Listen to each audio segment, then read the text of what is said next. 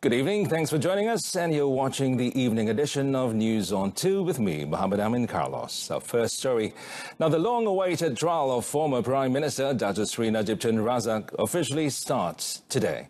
And High Court Judge Muhammad Nazlan Muhammad Ghazali ordered the trial to begin immediately, even as Dato Sri Najib's 10-man defense team, led by Tan Sri Muhammad Shafi Abdullah, flashed a last-ditch attempt to delay its start by filing an application to challenge the charges only this morning. In a firm voice, the judge said the trial commences now, ending widespread speculation that it may be postponed at the very last minute. As proceedings began this afternoon, Attorney General Tommy Thomas, in his opening speech, said Dato Sri Najib is accused of offences committed during his time in office when he also held the position of Finance Minister. These offences were committed during his time in both positions, simultaneously combining maximum political power. He added the burden is now on the prosecution to prove beyond a reasonable doubt that the accused is guilty of the criminal charges preferred against him at this trial.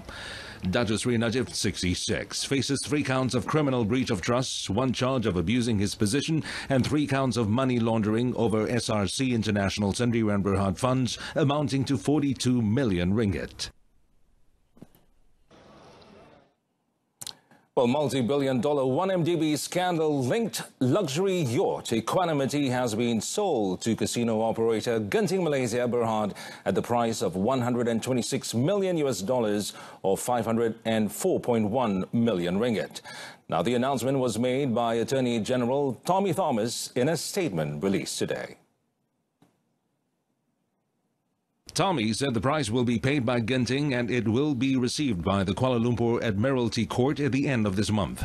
This will be the highest sum of money the government has recovered from the infamous 1MDB scandal within a mere 8 months since the commencement of this action. According to Tommy, the $126 million was the best offer received in the 5 months since the super yacht was announced for sale in October 2018.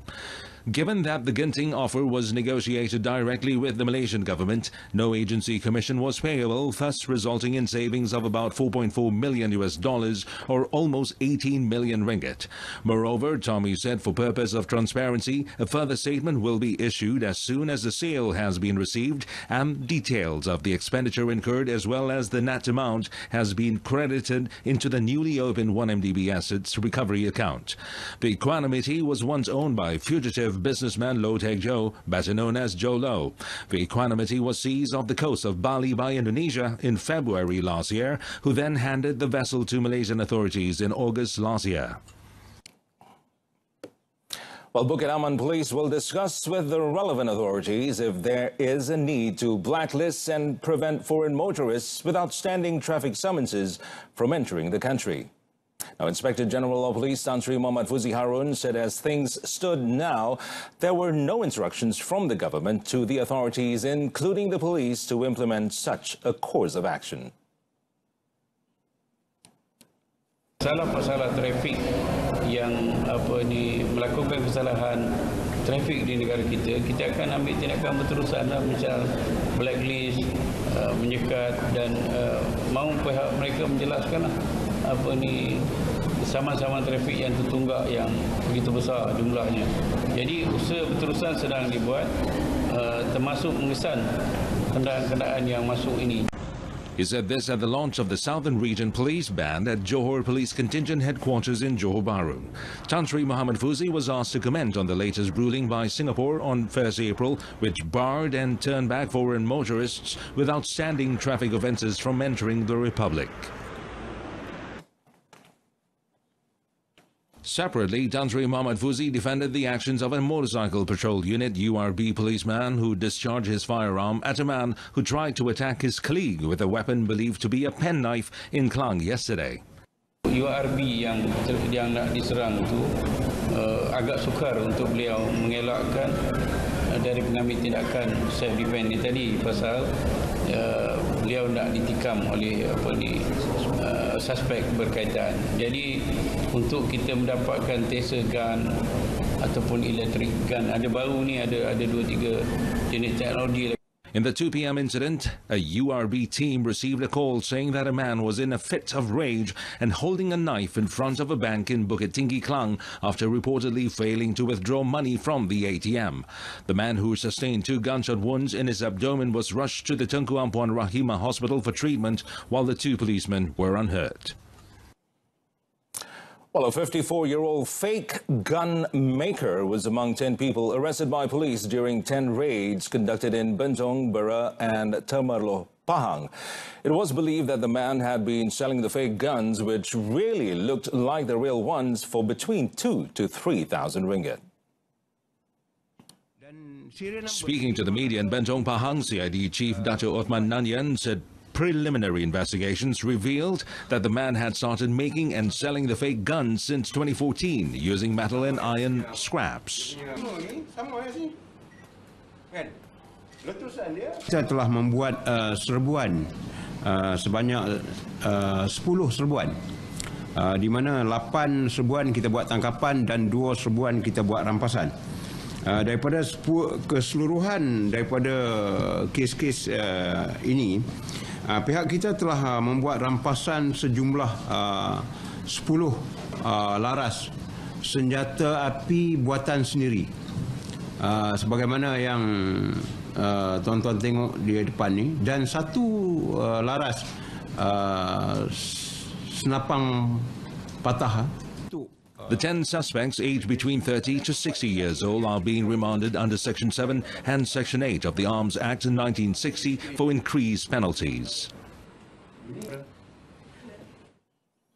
Well, 10 illegal immigrants were detained at several business premises, including a morning market, in an operation by the Kedah Immigration Department in Alor, Kedah, yesterday. Now, in a statement released today, Kedah Immigration Director Zuhair Jamaludi said they were among 27 foreigners who were rounded up for inspection during the 4-hour operation, which ended at 2:30 p.m. According to Zuhair, those arrested comprise 5 Myanmar men, 3 Bangladeshi men, a Nepalese man, and an Indonesian woman aged between 13 and 38. He said they were detained for not having valid travel documents and abusing their social visit pass. They are being detained at the immigration lockup at the Home Ministry building for investigations and would then be sent to the Belantik Immigration Detention Depot in Sik. Well, search and rescue have found the second and final victim, reportedly missing on Monday after their fiber boat capsized in Sungai Pahang near Pulau Awang Mandor. Ng Bun Hung, 33, was found drowned today by Pahang Fire and Rescue about 4 kilometers from where the boat capsized. District Police Chief Superintendent Amran Sidek said Bun Hung from Kepong, Kuala Lumpur, was found drifting near the riverbanks of Kampung Pasir Panjang at 9:20 a.m. The remains were later taken to Pekan Hospital for post-mortem. Yesterday, Chan Ho Kei, 49, also from Kepong, Kuala Lumpur, was found entangled in fishing net some 60 meters from the spot he was reported missing at 12:25 p.m. The victim, clad in dark T-shirt, was identified by his wife at the jetty before the body was sent to Pekan Hospital for post-mortem. In the 4:45 p.m. incident, Chan Along with Ng and 3 others, including the boat's Indonesian skipper, were in the middle of the river to take pictures of sand mining activities along the river when their 13-feet boat capsized.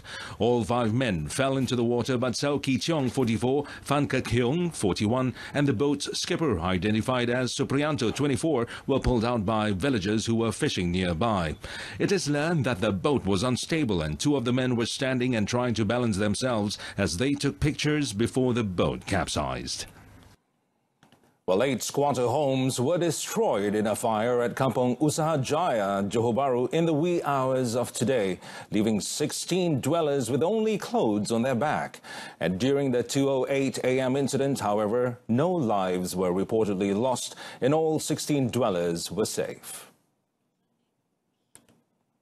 As a result of the fire, 4 homes were completely razed, while the flames only affected the kitchen area of the 4 other houses.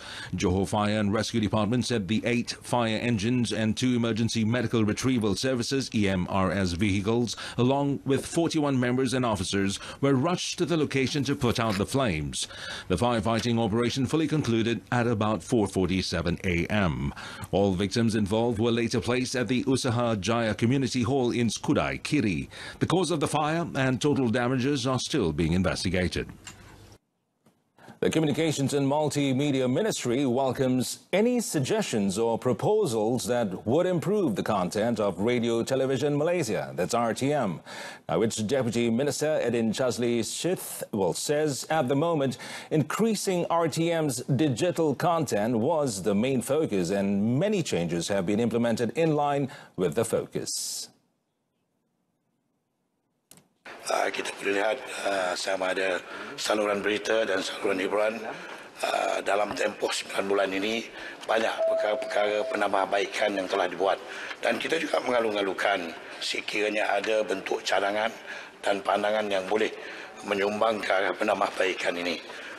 Saya dan juga pihak kementerian sangat terbuka kepada pandangan-pandangan yang positif supaya kita sama-sama dapat mempertingkatkan dan menghasilkan mutu dan kualiti penyiaran RTM ini.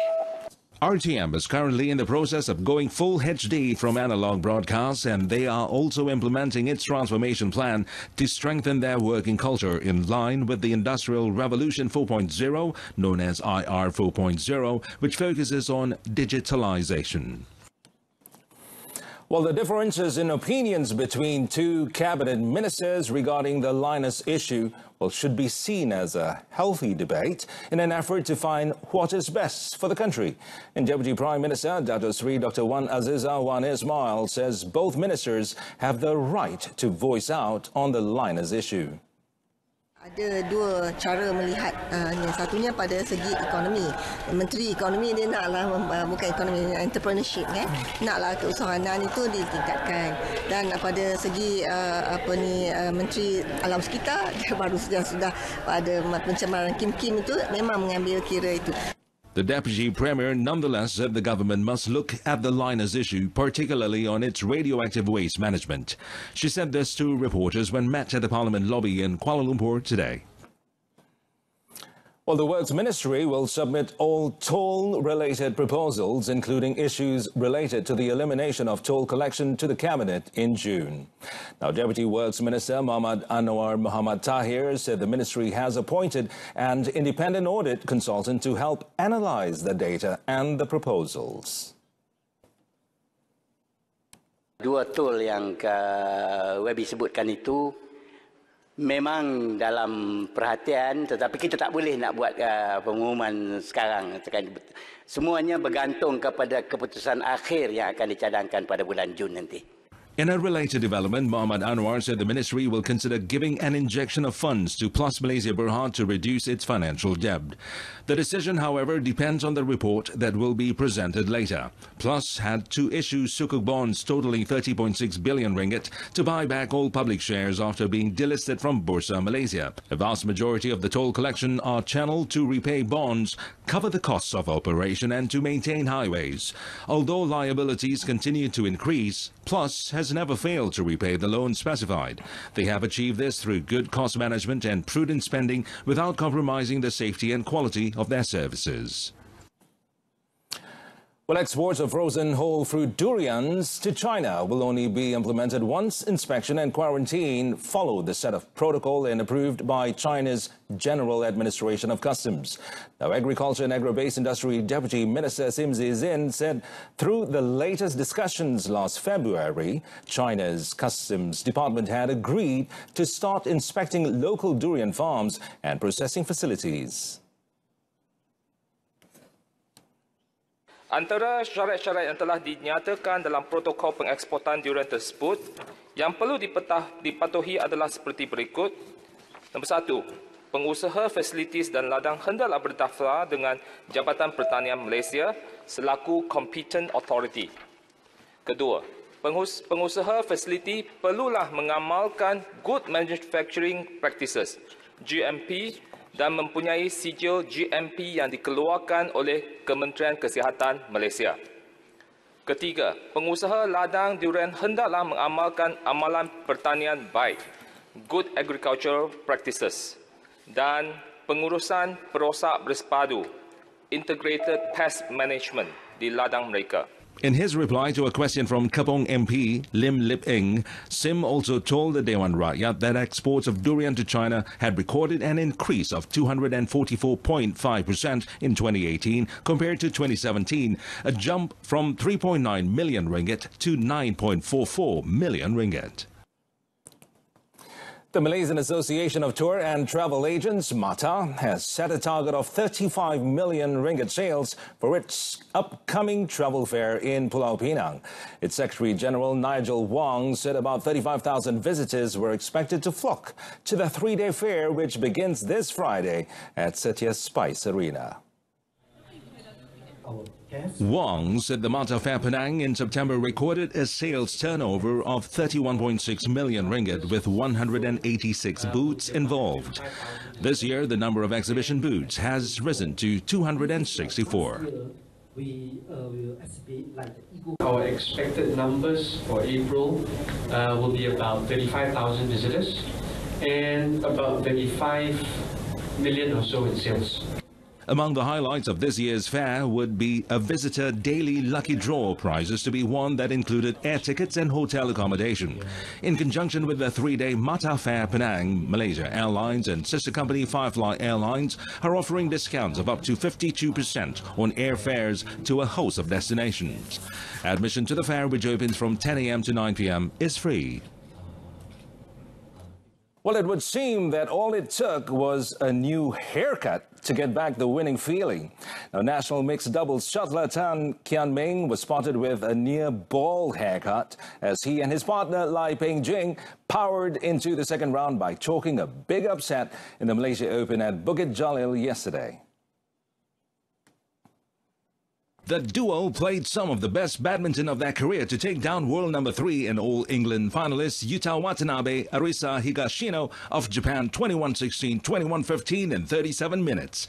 After dominating the first game, Kian Meng Pei Jing were on fire to gain a 12-3 lead in the second. The Japanese pair would cut that down to 18-15, but the Malaysians kept a cool head to win the next 3 points and the match. It was the pair's first win of the year after first-round exits in the Malaysian and Indonesian Masters, as well as the German and All England Opens earlier this year. Kian Meng Pei Jing's next challenge will be against India's C. Pranav Jerry and R.N. Sikki as they fight for a place in the quarterfinals on Thursday. Well, Kelantan lost 3-0 to Selangor in their own backyard in the second round of the 2019 FA Cup at the Sultan Muhammad IV Stadium in Kota Bharu yesterday. Now, Selangor, which was still fresh with its second Super League win this season, beating Terengganu FC last Friday and eventually overcame a stubborn Kelantan side after a difficult opening first half. Selangor almost went ahead in the 18th minute, but the powerful drive by skipper Mohammad Amri Yahya in the penalty box was off target. The Red Giant squad continued to press the Kelantan defence, which saw the host goalkeeper Lim Chien Kai being forced to work hard to thwart several dangerous attempts, including an attempt by Sandro da Silva in the 28th minute. Selangor eventually found their breakthrough when Shazwan Zainun struck in the 62nd minute before the man of the moment, Faiz Nasir, continued with his rich vein of form with a welcome brace in the 65th and 87th minute to help the Red Giants march into the next round.